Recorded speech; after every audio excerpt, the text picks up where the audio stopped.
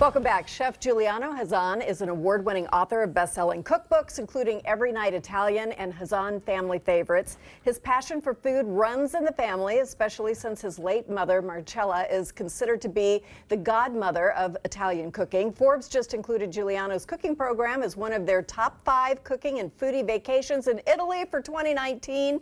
And we're delighted to get a master class from him right here on New Day. How are you? I'm fine. Thank you so much for having me. It's good to meet you. Everything's so beautiful. Oh, thank you. What are we making today? We're making a marinated fish. It's kind of like ceviche Italian style. I love that So idea. in Italy, I do it with branzino, and this is with rockfish. Very good. How do we get started? This is one of your classes includes this recipe. This is something that I teach in Italy. Perfect. And so one of the things that I teach is a little onion trick. Okay. Okay? Oh, I love an onion trick. All right. Let's do it. It's how to very finely dice an onion with a minimal amount of pain and suffering. I watched you do it, and you were remarkably productive with the onion. Yeah. So first thing, I'm going to cut off the top of the onion. Okay. Okay, but I'm going to leave the root attached. Then cut the onion in half. Well, clearly like I'm doing this all wrong. Already? At home, yeah. Okay. Well, I spend a lot of time trying to get the skin off. Oh, good. You just peel one layer off. Once you cut off one side, the skin comes off easily. It's actually easier to take more layers off than try to save some. And then you put it with the flat side down, and with the tip of your knife, you're making some lengthwise cuts. Now, the important part here is that I'm not going straight down and across. I'm actually following the shape of the onion like this. So my knife is angling around. And about a third of the way through the onion. Well, that's why I left the root attached, so that the root holds the onion together. It doesn't all fall apart. I have to make sure that I go through the onion, go all the way around, angle the knife in the other way like this. And then once I'm all the way around, all I have to do is cut crosswise. You know, what makes you cry is the fumes that come out. Yes. The more cuts you make, the more fumes come out. So this way, we're just doing 2 cuts. Look at you. And look at that. And you're Diced getting this onion. Yes, that's amazing. You're better than the machine. That's really good. Oh, yes, absolutely. All righty. Okay, so our onion is done. So you see, this is very thinly sliced fish, and I'll show you how I did that. Here's a fillet of the rockfish, and what we want to do is just cut on a bias like this, in nice thin slices. Do we need a really sharp knife? We do. Okay. Actually, I brought even a better knife for this. If you use a thin knife like this, it makes it, look at that, how easily it comes out. We want to place it on the plate so that it is overlapping, but just slightly. That's like beautiful. This. Then we're going to season with a little bit of salt. Okay. Okay, a little bit of pepper. This lovely pepper grinder here. Okay. You can sprinkle some onions on top. Do you want the whole thing? Or just sprinkled? You know what to do. Okay. Right? let's see if I do. Okay. There's no telling. There's my version. You see, it's perfect. Okay. Okay. Some fresh marjoram. You know, my recipes do have measurements, but I actually never measure when I cook.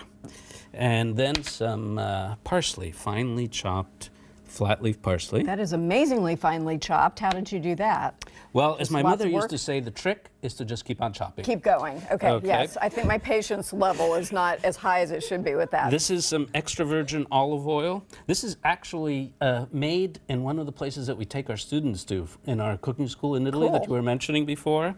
And so they get to see what extra virgin olive oil is all about and why it's beautiful. Why you should use it. There we go. And the last thing, which is the most important thing, is lemon juice. Lemon juice is actually going to cook the fish. So we're quite generous with the lemon juice. How is that possible? I know this is how ceviche is made. The acidity? It's the acidity, yes. And then I just swish it around. That looks so beautiful. And then how long do you let it wait? 4 hours, more or less, out at room temperature. Or if you want to, you can do it the day before, put it in the refrigerator.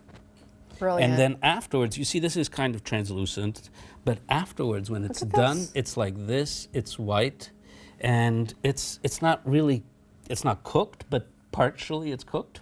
It is gorgeous. It is gorgeous. And then there's some here. Yes, I noticed there was. I don't know.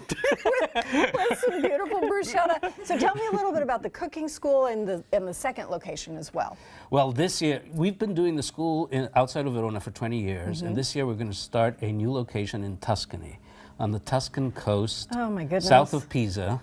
An this is area the original called one, right? Bolgheri. This is Villa della Torre. That's in the Veneto. Well, That's that the looks courtyard. awful. That looks so unpleasant. Oh my gosh, that's the beautiful. rooms that people get to stay in during the week. They come for 6 nights. Wow. And during the day, we go and take field trips to visit, the olive oil producer or rice producer, go to the market. And then at night, we have cooking classes, and everybody gets to make their homemade look at pasta. That actually then we looks sit down like at the heaven. table, and we drink lots of wine and eat what we prepared. And I think we have pictures of the new location as well. Where is this the program in Tuscany going to be?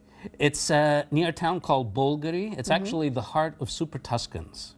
That's where Super Tuscan. There it is. There That's it Bolgheri. is. That's the little medieval village of Bolgheri. And I went to Tuscany a few months ago. It was my first time to go there. I'd been to Italy before. And it's like it's not real. It's just beautiful everywhere. Yeah. Everywhere. So what a perfect spot. Tell me about your mom, and also she has a recipe that is, I think, the most requested on the New York Times cooking site. What is the recipe? And then tell me a bit about learning cooking from her. Well, the recipe is very simple. It's a tomato sauce that's made with just 4 ingredients: tomatoes, sweet onions, butter, and salt.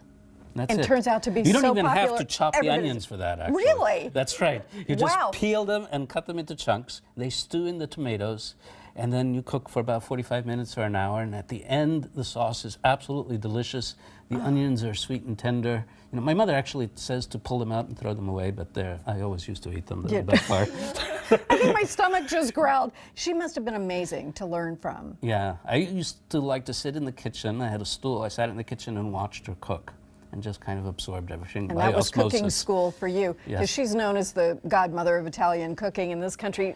Tell me a little bit about this dessert, because I've been eyeballing this for quite a while. After fish, I thought that an orange tart would be good, because it's nice and fresh and fragrant. This is a Sicilian orange tart. I have to say that I don't like to bake. I'm a reluctant baker. That's okay. So the desserts that I make are really you. simple and straightforward. The crust gorgeous. is made with the orange zest, so even the crust tastes of the orange. And then the filling is just sugar, eggs, and the orange juice. And I love it. This isn't scary cooking. This is exactly. easy to do. Cooking doesn't need to be scary. That's a good thing. Do you have a favorite? The meal that just stands out for you?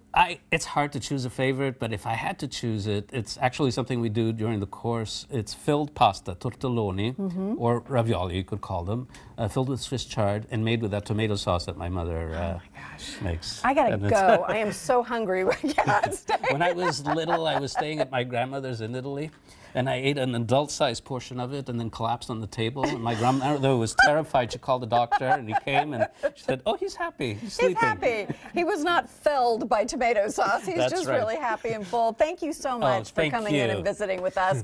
We will share Giuliano's recipe on New Day's homepage, and you'll also find a link to sign up for one of his fabulous cooking classes.